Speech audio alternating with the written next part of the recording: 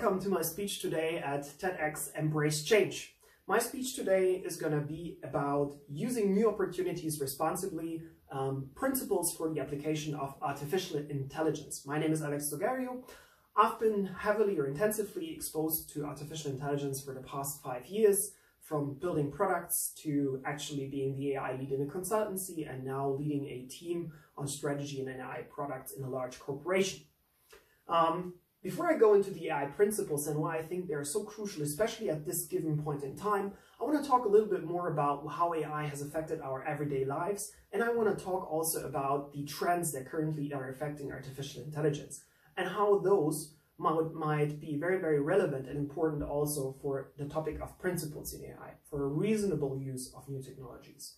So let's start out talking first about how AI has really changed our lives. If you think about it, almost every product, all services are somehow by now, if they're digital, have been affected by artificial intelligence. If you go to a shopping site, then usually there's algorithms that help you find the right products. There's algorithms who give you suggestions based on your past behavior, past purchase behavior, as well as preferences, which products to buy next, or which you might like. If you're at home, you might have a smart device that you can talk to that, does the grocery shopping for you, tells you the weather, sets the alarm, and so forth. If you have a vehicle that's rather new, then it might have assistance systems like lane keeping assistance, distance control, and maybe even some more advanced features, semi-autonomous driving, maybe level 1, level 2, as we have in Teslas and some other companies as well. So it has really penetrated all products and services. In customer service, for example, we see lots of chatbots and digital assistants that one can talk to outside business hours during nighttime and still get things done. Now, of course, this will not only affect products and services, but also corporations to a larger extent from within. I've seen use cases from fraud detection to automatic invoicing to the car, for example, detection of scratches or damages to cars simply based on pictures. If you take that a step further and think of really the fully autonomous or fully automated production plant, there will be lots of little, robots talking to each other that, of course, have AI built into the whole process. And I think AI has a tremendous potential for change, for positive change in the world, but we have to be very, very careful about it. If we just jump right into it and just do whatever is possible, we might miss the mark and we might lose the trust of human beings, of our customers and of our fellow coworkers. So we need to be careful with that. And that's what my talk is going to be about today. Now let's look a little bit at the trends that we see in AI. One is AI democratization. Back in the days, AI used to be something for the nerds. So the nerds would come and say, hey, we're doing statistics and mathematical stuff and working with algorithms. But that was something reserved to really people who have the knowledge to deal with it. With the rise of the cloud and APIs you can easily call from large cloud enterprises and software companies, everybody can actually consume and build upon AI. There is something called auto-ML, auto-machine learning, where you just take data, have a pre-trained, pre-configured algorithm, you put it in and you get an output. And you don't have to be a professional AI engineer, researcher, or data scientist to basically use it. The same goes for lots of APIs when it comes to translation, picture recognition, when it comes to speech to text-to-speech or speech-to-text, auto-transcription, all that sorts of functionalities that help you actually apply AI in your everyday life very easily without having deep knowledge. Also, the ascent of massive open online classes at those larger online education platforms have allowed for people to access special knowledge and use it whichever way they want to. Now, the further thing that I want to go to is also the accelerating hardware. We used to have lots of data that we collect from various sources that we can use to actually, build machine learning models on top of it. However, we lack the computing power.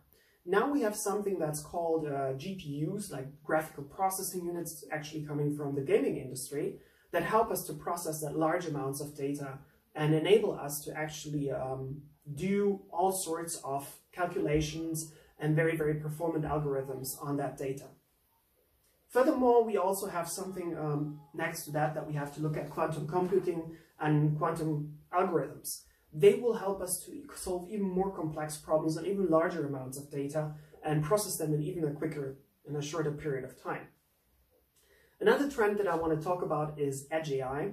So in the past, we've seen lots of cloud infrastructure being used for AI. And I think for testing and training, it will still be the go-to place. However, I think that in the future, you will see more and more smart devices. Cell phones by now, a lot of them have already like little chips in them that enable them to do scoring and of algorithms and that kind of stuff locally. So it doesn't have to be trained. It doesn't have to be executed all in the cloud. And with the ascent of the IoT industry, Internet of Things, and also the production plant that is more autonomous and running on its own, you're gonna see little robots, you know, maybe that check whether a part is damaged, whether enough parts are available, that it will have pathfinding. You will have that also in consumer electronics. Be it, for example, your vacuum cleaner that drives on its own and will try to avoid hitting you, your children, your pets, or your table. And will have a pathfinding, a little chip in it that will help it to do that locally. And it has lots of, I'd say, advantages. For example, of course, it has an independency of the internet connection. First of all. Second, it has a reduction of latency because you don't have to wait for the calculation to happen somewhere else in the cloud. And third, there is an increase of data privacy because it's stored locally. That in total, of course, has a shared risk. It's a more of a decentralized infrastructure. And there's, of course, less risk for data breaches or that sorts of stuff. So I think this is also a huge trend to keep in mind that will affect how we deal with AI. And it's going to penetrate even more areas of our lives. Then one last thing that I want to talk about is the so-called transfer learning. Transfer learning is something that, will be even more relevant in the future. Right now, if we think about AI, we need to spend lots of money to try to get actually the right amount of data and annotate that data, make that data available for AI. With transfer learning, we will be able to reduce the amount of data we need. Think of a picture algorithm that's looking out, for example, for other cars in autonomous driving. So the first layers within a deep learning model, they would train how to identify basic structures like edges and round shapes and whatnot, but they won't be able to discern if that's a car or if that's a building or anything like that. Further down, in the layers, which are just basically layers of mathematical forms and additions, subtractions, and multiplications, the more complex structures come in. That could mean that you take the first few layers that are identifying basic structures and reuse those and the data that it has been trained on, and just the last layers you specify and for a specific purpose you want it to have, for example, to identify traffic lights. So that's going to be transfer learning, and that's going to reduce a lot of the time put into training. And that has implications also, of course, for AI principles to a large extent, adverse effects that there will be. And then finally, one of the larger trends that I think, and that's something that we see already now, kind of like a backlash against big tech and the collection of data, is the transparency and privacy trend. More and more consumers or human beings will want to have full transparency and also control of their data. Right now, more and more companies also, for example, in Europe, due to GDPR, our General Data Protection Regulation, as well as DSGVO in Germany, it's equivalent, Datenschutzgrundverordnung, it basically forces companies to make sure that the data belongs to the consumer, to the human being, and it has full transparency over that data and can actually access it, control it, delete it if it doesn't want to have it, or anything like that. I think this is super important to have, and I think in the future this will be a competitive advantage. I think Europe did the right thing. At the beginning, I thought this would add additional effort onto our whole ecosystem, and it will make it harder to actually have AI companies within Europe. By now, I am very, very convinced, and that's why I was also giving this speech today, that this will be a competitive advantage, as consumers will seek out automatically companies that ensure that their data is protected, and that they know which algorithms are being used and what those algorithms actually do, so they can turn it on or off if they don't like it.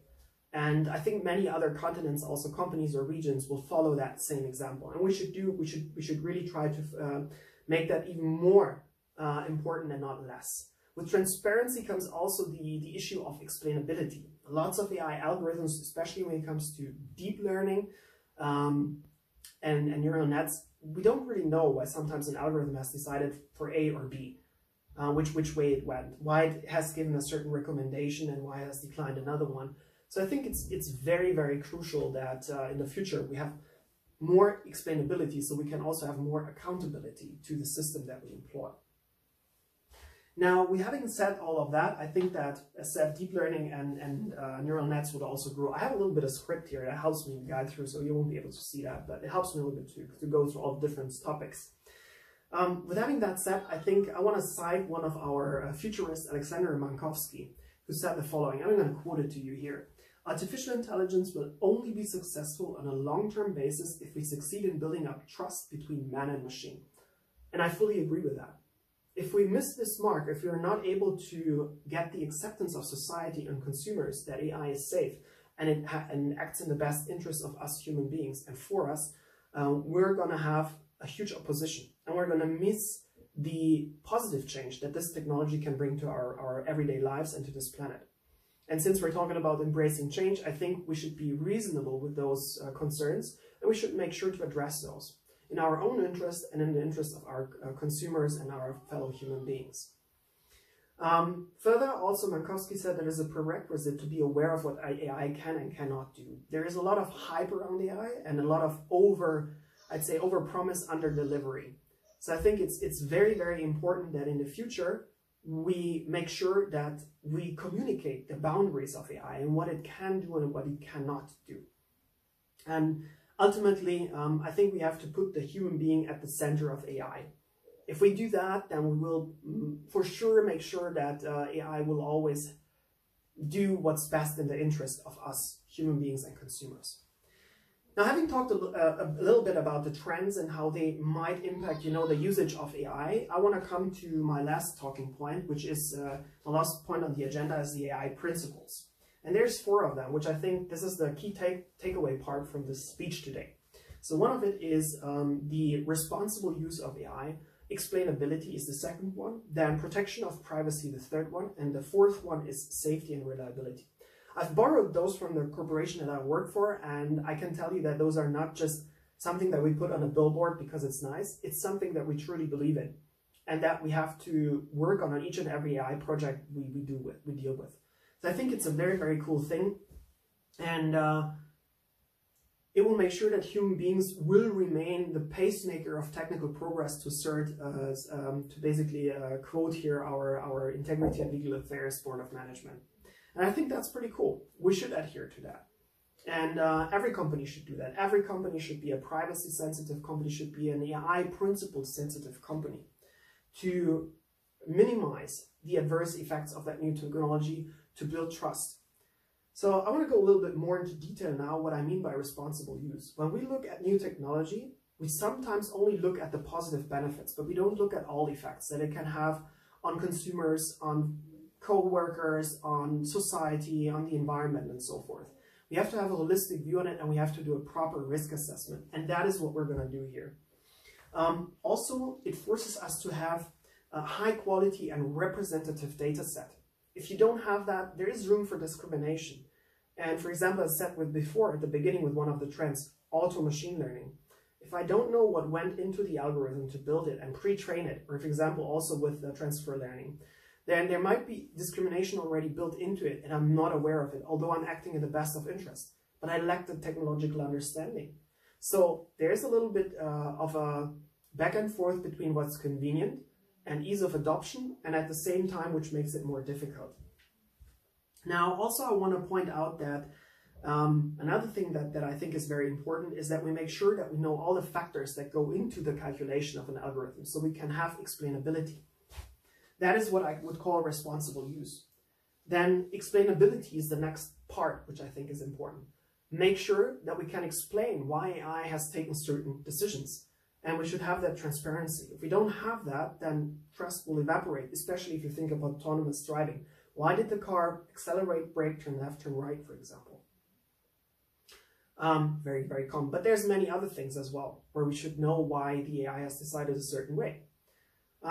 Also protection of privacy, whenever, that's the third principle, whenever possible, we should make sure that, for example, we use artificial data, pseudonymized data.